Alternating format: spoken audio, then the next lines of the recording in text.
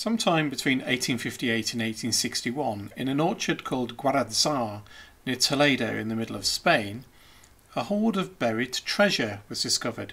This remarkable hoard consisted of 26 gold crowns studded with gems and a collection of gold crosses. Sadly, many of the items were stolen during the Spanish Civil War, but 10 of the crowns and a few of the crosses still remain, and they are now divided between the Musée de Cluny in Paris and the National Archaeological Museum in Madrid. The treasure dates from the 7th century, when Toledo was the centre of a flourishing Visigothic Christian kingdom that encompassed much of the Iberian Peninsula. The most impressive of the crowns was made for King Reckenswinth, who died in 672. Of gold filigree work, it is sumptuously set with cabochon, sapphires and pearls. Hanging from the bottom are what are termed pendilia in Latin or prependulia in Greek, words that just mean fancy hanging bits. Why use a simple word when you can use a complicated one?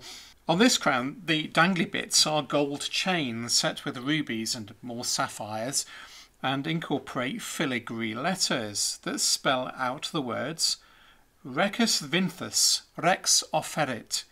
Reckenswinth offered this. Given that the central pendilia has a cross dangling from it, presumably the king gave this crown to adorn a church.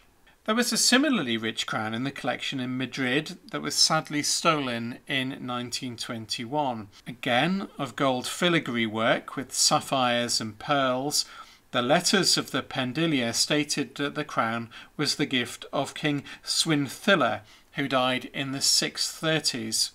It was during his reign that the Visigothic kingdom came to dominate the whole of the Iberian Peninsula. One of the crowns in Paris gives us a little bit more of a clue to the original context in which these votive crowns were set. Rather less rich than that of the two kings, the crown is nevertheless a spectacular piece.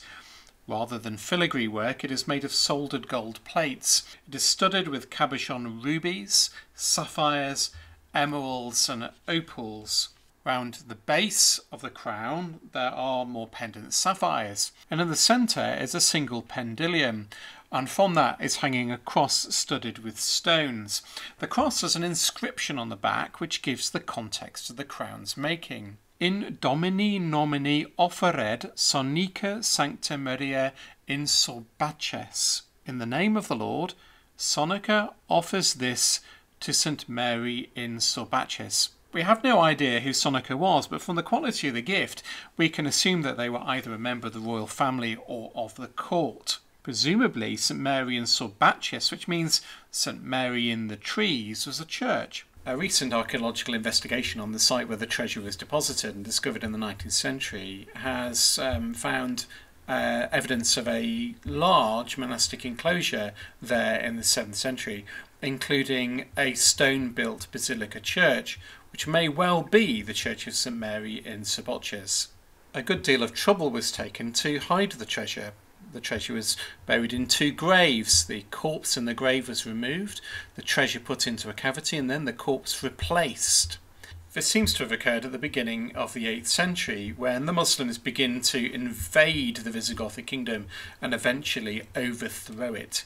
This part of Spain wouldn't be Christian again until the later Middle Ages, and nobody came back to retrieve the crowns. In offering votive crowns to be hung up in churches, the Visigothic elite were emulating a custom that had already been established elsewhere in the Christian world, particularly in the Byzantine Empire. The stones used in the crowns, sapphires, pearls, opals and rubies, are evidence of just how well connected Visigothic Spain was to the Christian East. The sophisticated culture of the Byzantine Empire was copied right around the Mediterranean, would have been well known to the Visigoths, and the design of the crowns, as we shall see, shows considerable Byzantine influence.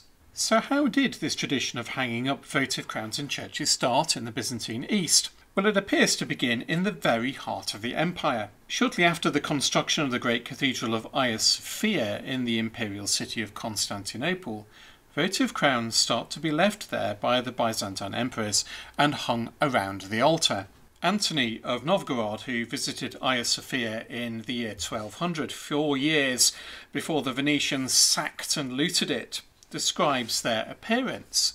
The crown of Constantine the Great, he says, decorated with pearls and precious stones, was hung in the centre under the ciborium, the great canopy structure over the Holy Table, with a cross hanging from it, with a golden dove under the cross. He records further that the crowns of the other emperors are also hung around the ciborium over the Holy Table, and that in addition there were a further 30 small crowns hung up to remind all Christians of the 30 pieces of silver for which Judas betrayed Christ. According to the chronicler Theophanes the Confessor, one of the crowns hung up there was the cause of a bit of a row. On Easter Day in the year 600, the Emperor Maurice was given the gift of a precious crown by his wife Constantina and his mother-in-law the Augusta Sophia. After looking at it, he took it straight to Hagia Sophia and had it hung above the Holy Table by a triple chain of gold and precious stones. Constantina and Sophia were so furious when they found out about this that they spent the rest of Easter in conflict with the emperor. Another crown that ended up above the altar in Hagia Sophia was that of the Emperor Heraclius. It had been buried with him, but was removed from his corpse by the Emperor Constans II and used as a coronation crown, and then later suspended above the Holy Table. How were these crowns arranged above the altar? Well, in the late 6th century church of Sant'Apollinare in Classe in Ravenna, a major imperial city, St. Ursicinus, the founder of the church, is portrayed in mosaic holding the Book of the Gospels and standing between the columns of an altar ciborium. Above him is a rail with drawn curtains that were pulled around the altar during the liturgy, and in the middle of the rail is a suspended votive crown. There are no pendilia on this crown, but the gold circlet, studded with gems and hung from golden chains, doesn't look dissimilar to the crown of Reconswinth. Further evidence can be found in a manuscript of the Gospels in the Dumbarton Oaks Byzantine collection. This Gospel book dates from the first half of the 12th century and was produced in Constantinople. The text of the canon tables in the book are framed within a structure that looks a lot like an altar ciborium, a canopy with columns and arches. On 2 of the pages, tiny little votive crowns are shown hanging from the capitals of the column from iron hooks. These crowns have shallow arches, and below each there is a single pendulum with either a cross or a dove hanging from it. These crowns look very similar indeed to the Holy Crown of Hungary, the Hungarian coronation crown, a Byzantine crown dating from the 1070s. This crown has pendilia, but they are on the sides of the crown only, so it can be easily worn. One Byzantine imperial votive crown does survive, and it is now in the treasury of St. Mark's in Venice. How it got there is not entirely clear. The crown, which now forms the bottom part of an object called the Grotto of Our Lady, is late 9th or early 10th century, and was probably commissioned by the Emperor Leo VI. The band of the crown originally had 13 enamel roundels on it, of which only 7 now remain. 1 portrays the Emperor Leo himself, 5 are of the Apostles, and the remaining 1 is of the evangelist Mark. It is quite plausible that this crown was among those that had been hung up in Hagia Sophia, and that it arrived in Venice as part of the booty taken by the Venetians when they sacked Constantinople in 1204. It is equally likely, in my opinion, given that it has the patron saint of Venice on it, St. Mark, to have been a gift from Leo to St. Mark's Basilica. Venice in his time still had a large pro-Byzantine population. It is clear from the holes in the rim of the crown that it was intended to be suspended, and the eyelets at the bottom at spaced intervals suggest that there were pendilia hanging from it too. So what precisely were these mighty men and women doing when they offered precious crowns to be hung up in great churches as votive offerings? I think the purpose and meaning behind these crowns is complex. In the first instance, they were there to add magnificence and honour to the altar. They would have been seen from the main body of the church and must have added a sparkle, splendour and colour that would have drawn the eye to the holy table and enhanced the visual richness of the divine liturgy celebrated there. The liturgy is the place in which the people receive the King of Kings sacramentally, and the crowns above the altar recall the Church's belief that the King of all is made present on the altar in the bread and wine. Some of these crowns, such as those of Constantine and of Maurice, either were worn or were intended to be worn, and there is a clear symbolic value to a king or emperor making a bold gesture and giving up his own crown in the service of the church, a recognition that Christ's authority is greater than his own and that he owes his temporal power to God's providence. The crowns from Visigothic Spain and that of Leo VI are rather too small to have been worn. The elaborate pendilia would have made them impractical to wear in any case. They are perhaps thank offerings for Christ's blessing on them and a recognition of the source of their authority again.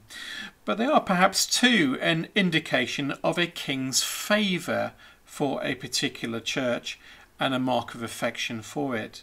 Some of these votive crowns were given as particular thank offerings. Theophanes recounts of the Empress Irene, after being cured of a hemorrhage, dedicated to Hagia Sophia veils woven of gold and curtains of gold thread, as well as a crown and vessels for the bloodless sacrifice decorated with precious stones and pearls.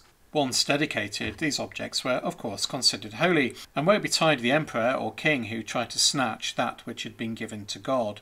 Theophanes tells us that the Emperor Leo IV, who died in the year 780, the husband of Irene, died from a fever or plague after seizing from above the altar in Hagia Sophia the crown of Heraclius. After the death of her husband, Irene returned the crown and it was hung once again above the altar in the great church, and all was well. These beautiful, rich and fascinating objects were complex offerings. If you enjoyed this channel, you're bound to enjoy my magazine, The Antiquary. Published every month, it is a labour of love for me, and in it I explore some of the more obscure aspects of our shared history, all beautifully illustrated in full colour. It ships across the world, is offered in print and digital format, and readers give it 5 stars on Google. If you love your history like me, particularly the history of objects, buildings, people and places, why not consider subscribing? Subscribing helps support my work and the channel too. There's a link above and in the video description that takes you to the magazine website.